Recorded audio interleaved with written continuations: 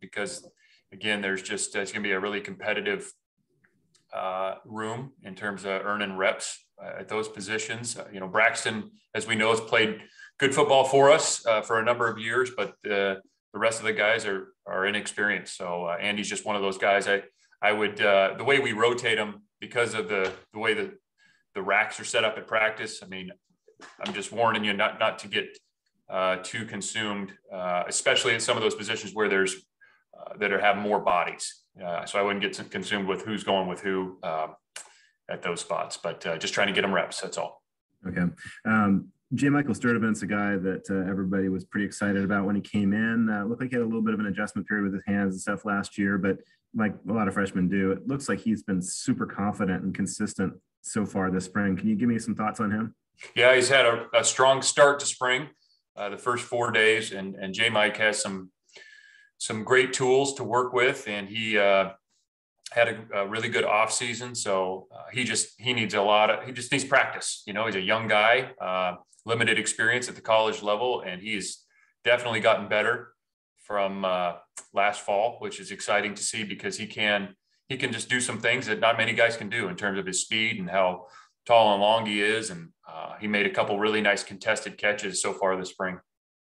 And Tommy Kostakis is a guy that's been flashing a lot this spring too. Is he healthy, and what do you see out of him? Yep, so far. And I think that's one of the things that we've talked to Tommy about. When he's been healthy and available, I mean, Tommy can make some really nice plays, and he's a tough matchup for the defense because of his size, and he can run, and he's got really, really great coordination in terms of being able to high point the ball and keep it away from his body and use his body to shield people. So Tommy is a talented guy, and he's, so far this spring is feeling good and is strong. So just got to stay on that course. Thanks. Okay, we'll go to Jeff Frotto. Go ahead, Jeff. Justin, can you give us a sense of what you're seeing in Jeremiah Hunter? He obviously did some really good things for you last year, had some injuries and didn't get to play the whole season, but how has he progressed this year, and what do you expect from him? Well, he's always been a really hardworking guy, very eager. He's a great teammate and a great guy to be around just because he loves football. He loves being a part of the team. He works. And I think it's just been, he's had some, as you mentioned, he's had some injuries that have slowed him down at times and kept him off the field. But as he continues to grow physically and become, just bigger, stronger, and being able to withstand the wear and tear of playing college football, I mean, he can do some special things at the receiver position. So we love what he's doing, and he's growing both, physically and as a college receiver. And I think the sky's the limit for him. He just got to kind of, again, stay on this same path where he gets these reps in practice and continues to build his body in the weight room, and he's got a very bright future. It's only been 4 spring practices. You're not even, hitting each other really yet too much, but can you give us an update on how the quarterback competition is evolving? It looks like Jack and Kai are getting most of the reps, but how do you see that? Yeah, I think all the guys are doing well. I think they're all improving as we would hope and expect that they would. We're continuing to, create reps, whether it's obviously 7-on-7 and team, but also, I mean, everything from routes on air to 1-on-1s to half line 7-on, just a lot of different throws for all those guys to make sure they get opportunities to throw the ball. And that's part of it. And then also just mastery of the offense and being comfortable in the huddle, comfortable at the line of scrimmage, comfortable with the cadence, directing traffic when they need to. I think there's just a lot to it. And we're, mindful that we need to evaluate a number of guys, but we're, I'm pleased with the growth they've made in 4 practices, but we got to keep that going. I mean, we need that endurance from day to day and week to week. And I think those guys all have the right mentality to keep improving throughout spring, which is what we're looking for. Well, as much as there may be an urgency to keep improving, it sounds like really no urgency from your standpoint on when to name a starter. Not really. I think it just needs to, it needs to happen organically. I mean, if we put a timestamp on it, that might be dangerous for the growth of the individual players, the offense, the program. We're just concerned with them improving, and it'll sort itself out. And it's not realistic to think every guy is going to get the same number of reps, but we're going to make sure they all get evaluated properly. We're going to talk to Femi in a few minutes, I think. And when you and I talked the other day, this inside linebacker is a really deep position for you guys.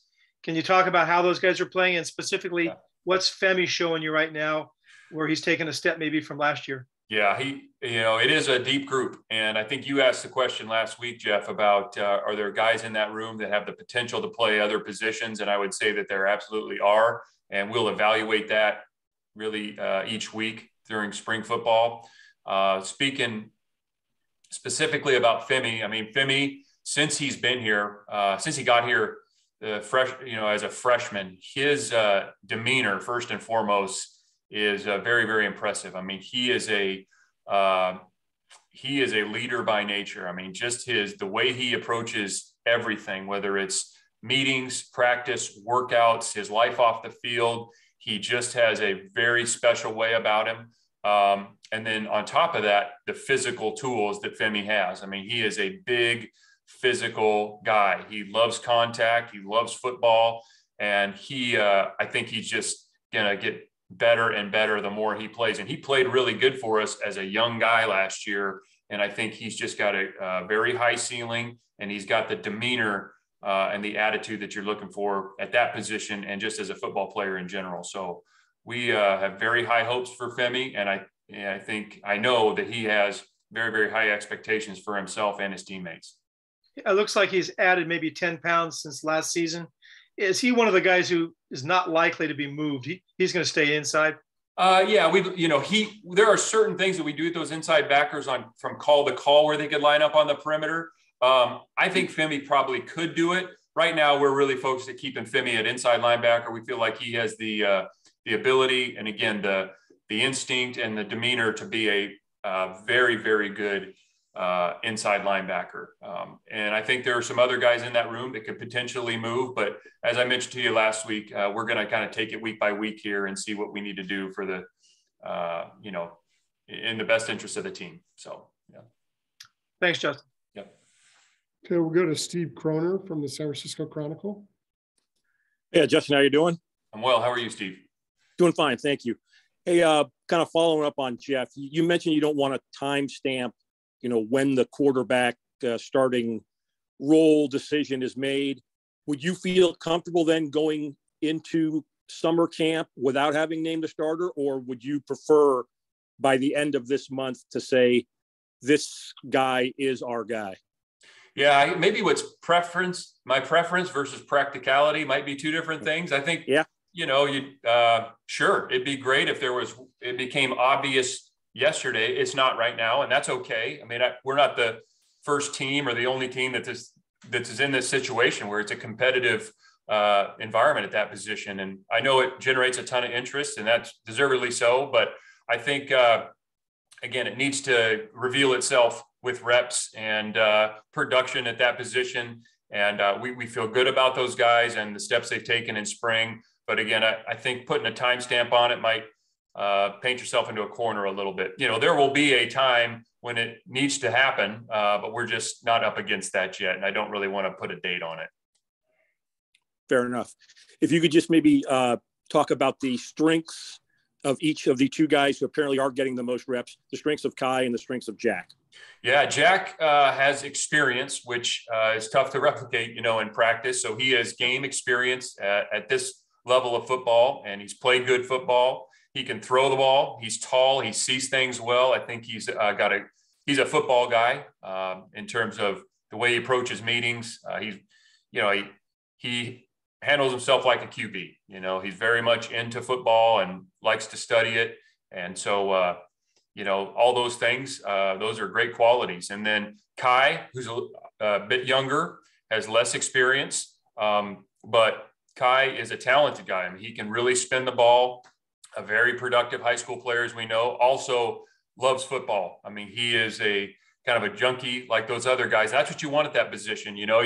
It's tough to play great at quarterback if you're not a football junkie. And those guys, as do the other guys in the room, all have that quality. They're very much into the X's and O's, and they want to know the why. And curious about learning and very motivated that way. So I think they're different styles of players, and that's okay, but both very talented at the same time, and excited they're both on our team. Fair enough. Thank you. Okay, we'll go to Jim McGill. Go ahead, Jim. Talking about Kai and Jack, are they able to effectively make throws consistently at all three levels? Yeah, and I think they're always, everybody's always looking to improve in the pass game, and those guys are doing the same. But I think they have the ability to throw it down the field. They've shown that. They've shown the ability to throw the intermediate in-breaking and out-breaking routes. And then in college football, and we need to as well, be able to get the ball out quick and accurately, whether it's, on the perimeter, whether it's quick game slants and hitches or bubbles, and be able to get the snap either from under center or in the gun and get it out quickly and accurately on the perimeter. Because in college football, that's a big part of the game, and they've both shown the ability to do that. And then it's about repetition and being able to do it over and over and over again, and within the, within a drive or within a game. And so some of those things, we just there's really no substitute for practice and reps, and we got to continue to do that and put them in those situations so we can continue to evaluate them. There doesn't seem to be a lot of pass pressure drill type situations on the 7-on-7 and 11-on-11 to get a good read on it. But do you have much of a sense for how they are with their progressions? I think they're, again, constantly improving. They're going to tell you the same thing. There's always things that they can do better in terms of their progressions. But there's certainly a good feel for the offense. They know where to go. And if they make one good thing about that entire room that I really like is, they don't tend to make the same mistake twice. And that's what you're looking for at every position, is that when they make a mistake, they're able to learn from it and not make the same one multiple times. We kind of always talk about, hey, it's good to make mistakes, but let's make a new one. And so we can correct that one and then make another one. We can correct that one. And they've done a good job of, I think, eliminating repetitive mistakes, and especially at that position, that's key. But as I mentioned before, we're looking for that from all of our players. And last question, pardon me if you addressed this earlier in the last week, but can you give us a little bit of a health update when some of the guys that are out are expected back, or if they're out all spring? Yeah, so we announced last week the guys that would be out all spring. I don't have that in front of me right now. Is there anybody specific you're curious about? I mean, we can send that again. Driscoll and Gamble, are they likely to be out all spring? Yes, Driscoll and Gamble will be out all spring. Again, we can send that to you. I don't have it in front of me. So I'll get the list for them, Coach. Yeah, no problem. So there's a list of guys that are going to be out all spring, and everybody else is going to be doing something during spring, and at maybe different levels, but everybody else will be involved in spring ball to some degree. Thanks. Okay, looks like Jeff has another question. Go ahead, Jeff.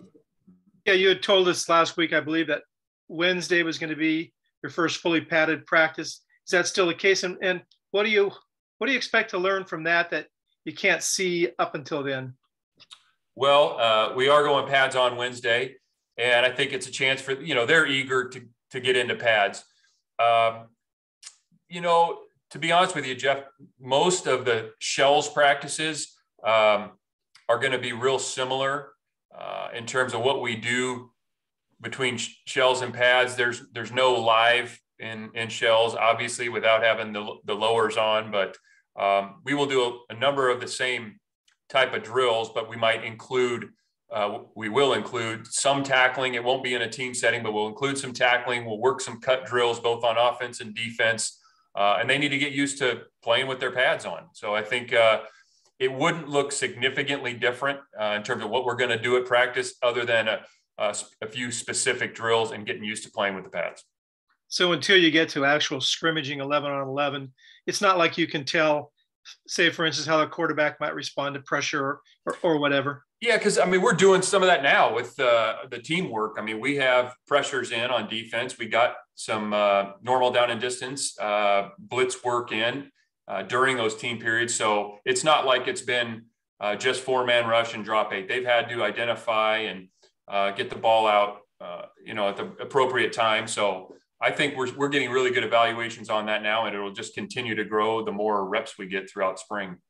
It sounds like you think the guys are going to be pretty fired up for Wednesday, and able to really get it on. Yeah, and they've been fired up since we started, Jeff. I mean, we've had to slow them down a few times during these team periods and 7-on-7, which is a good thing. It's much, it's much better to have to slow them down than speed them up. So. Gotcha. Thanks. Yep. Okay, anybody else with the final question for Coach? Looks like Jim McGill has one more. Go ahead, Jim. I just wanted to ask if any of the defensive linemen that had high school offensive line experience might get a look to add some depth there, like Jaden Roberts or anybody else. Not right now. We know that there are guys that have had that background and probably could make that transition.